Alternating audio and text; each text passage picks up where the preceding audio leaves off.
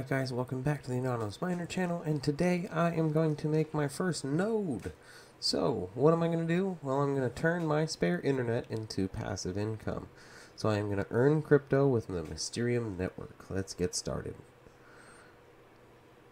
Alright, so I need to create an account and everything. I will do that, but first thing I want to do is I actually want to talk more about this. So what am I doing? I am going to run a Mysterium node and earn while I sleep. Well, that sounds great.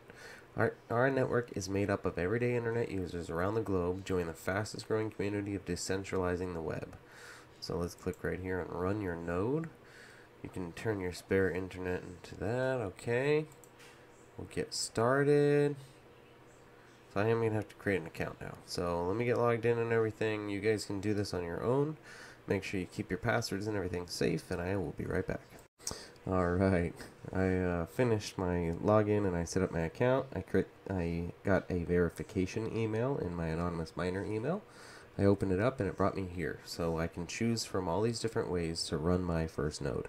So we can choose from a Windows like desktop computer, a Linux desktop computer, a Mac OS desktop computer, or laptop. You could do it either way, but your computer needs to stay open and on to run this, just like a mining program. You're running a node. So you can also use a Raspberry Pi right here. Docker, which is another thing I don't really know how to use, but I'm sure a bunch of you really smart people know how to use that. And Modo, which I've never even heard of, so maybe that's a whole new level, I don't know. Anyways, Raspberry Pi, we're going to click choose Raspberry Pi, and it is literally a step-by-step instructions here on how to do it. And there's a couple people that have already made videos on it. One of them is Modo. He's a great guy. He's getting into cryptocurrency, and I will share his videos down below in case you want to see it from a different point of view or perspective or setup. And from there, we're going to continue through here. So the first thing you need to do is download this mistberry.zip, and you're going to open that up, and you're going to get an ISO file or a operating system, right? And then we're going to install that. So the first thing, I already have it installed or downloaded right here. You can see it. And then we're going to choose that file, right? Path is Raspberry Pi iOS. And it's this file, okay? And then my hard disk is a 64 gig SATA drive that is attached to the bottom of this Raspberry Pi.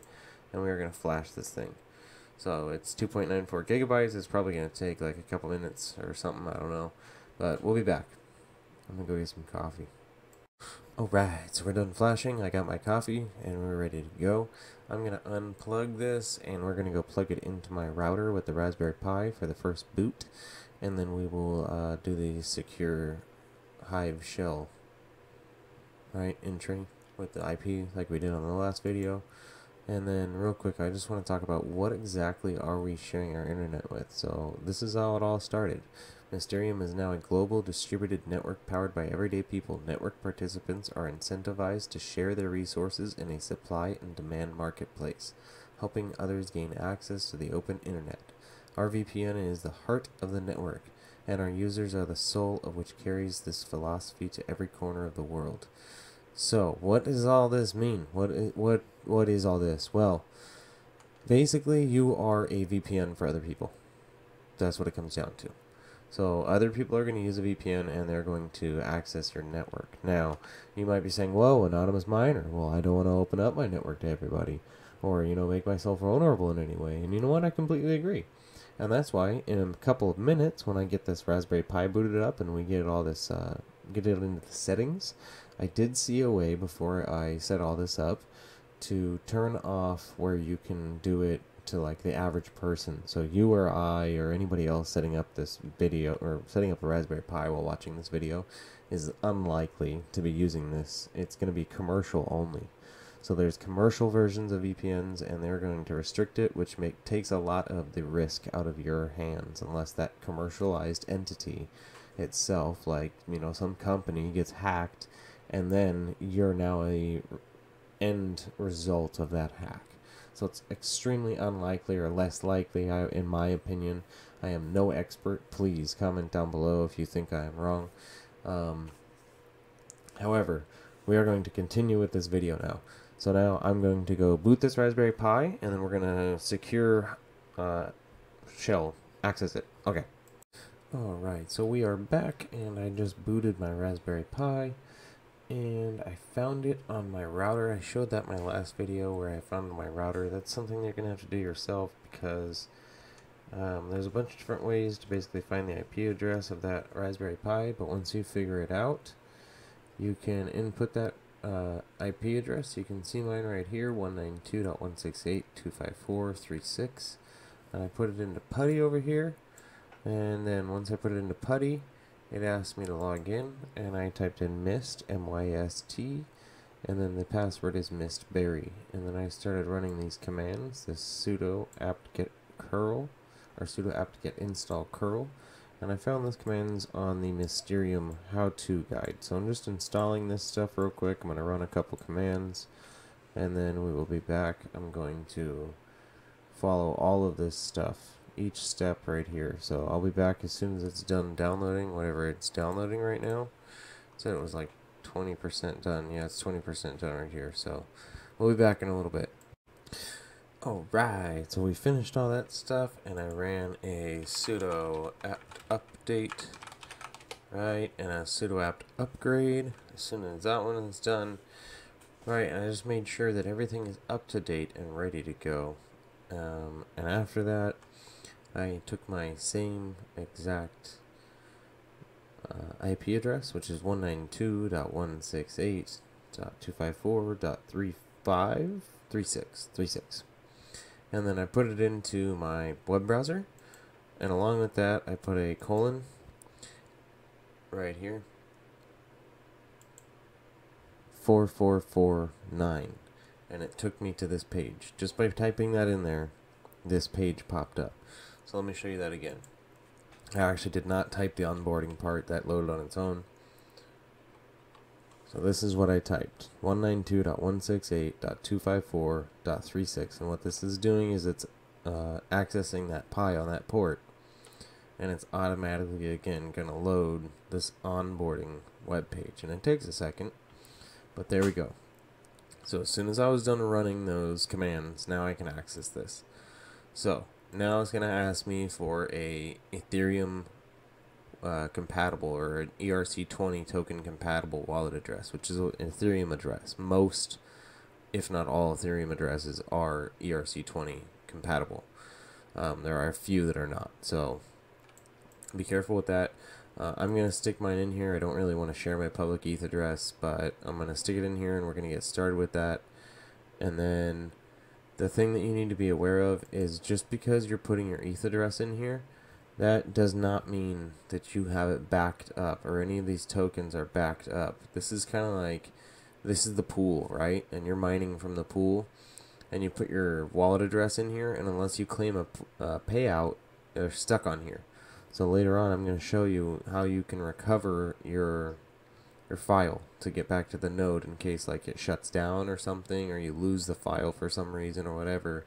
If you were to just stick your Ethereum address back in here, it doesn't necessarily mean that all your MIST tokens are going to show back up. Like that's not necessarily how that works, so you might lose them. Don't do that. Alright, so now let me go grab my Ethereum address, and we'll be right back.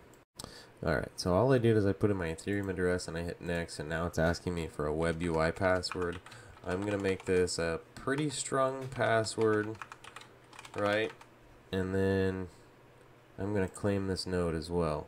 So now I need to get an API key. So I can get it here by clicking on this link. And this, I believe I have to have already made an account with the Mysterium network, which I did earlier, right? So it's showing me I'm anonymous miner. Hello, anonymous miner. Awesome. Now, where can I get my API key? Let's see. Oh, here we go, API key, right there. So let me copy that. Let's get back to my web UI, and we are going to paste that in there. Save and continue. Awesome. Save my password? No, I don't recommend that. Okay, so welcome node runner, smart node setup. Let's put in my password. Didn't I just do this? Okay. Well, that was kind of weird, but at any rate, here we are. So now you can already see someone's connected to me from Germany. So that's awesome. I'm already earning right here. Missed. Oh, look at that. Look at that. 0.003 missed already. Awesome. Okay. So there we go. I am online with my new node. I'm going to start running this. Right here is something I was talking about earlier. This is the safe option. So traffic is vetted via business contracts, meaning they are going to be, it's not available to the general public and limit to streaming. The option potentially will give less rewards. So if I were to turn this off, I could probably make more, but that's where I might get people visiting some websites that I may not agree with, depending on what your point of view is, or maybe your internet provider, for example. So one example could be that my internet provider I know will start sending me nasty letters if I am torrenting certain things. And that's basically if there is some copyright law or something, they're going to come after the internet people, and the internet people are going to come after me when they see me BitTorrenting or do anything like that. So if there's someone torrenting through mine, then that can get me. So I gotta be careful with that. So anyways, it seems like that's about it for now. I am going to check back on this in a while, and we will see how my mist node is doing. Alright guys, we are back. We're checking on our our node. I'm used to saying miner. We're checking our node after 24 hours. Here it is. And we have about 27 cents, or 0.23 Mysterium. So Mysterium is actually a ERC20 token. I don't think I mentioned that yet. So it's built on the Ethereum network, and as a result, you can actually receive these rewards on your Ethereum address eventually. I think the payout is a little bit higher than that, but what we're going to do is I'm going to learn a little bit more about all this stuff as I collect more through this node, and I will get back with you guys again. Alright, so it has now been 48 hours with my Mysterium node set up, and you can see here that I have made about 34 cents now, so it actually hasn't gone up from the 24-hour mark, but it's going to fluctuate a lot. You can see right here, actually, I have a person connected. They're not using very much data.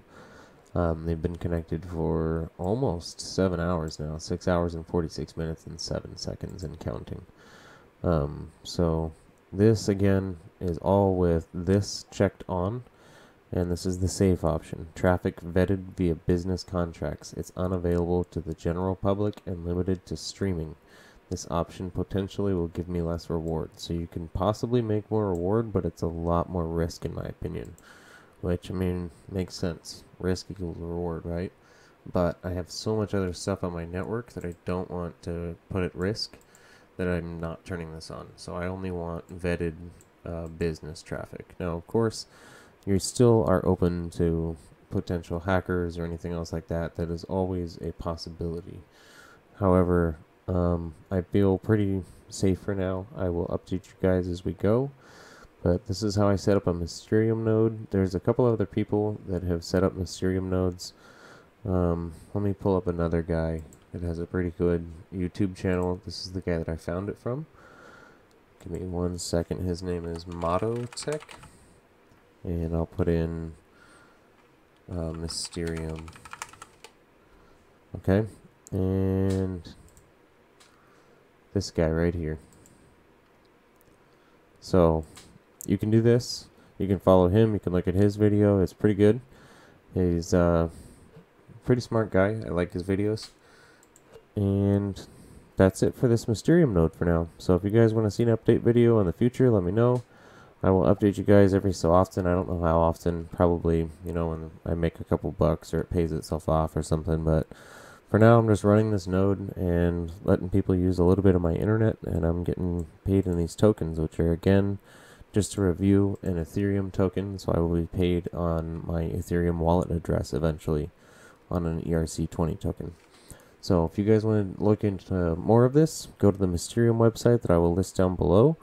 They have a white page. They have a lot of stuff or a white paper rather, that you can read through. You can learn a lot more about this stuff. So for now, thanks guys for tuning in to the Anonymous Miner channel. If you could like, comment, subscribe, thumbs up or thumbs down, I appreciate it all. Thank you guys, and have a good day or night or whatever it is, wherever you are. But definitely smash that thumbs up or thumbs down.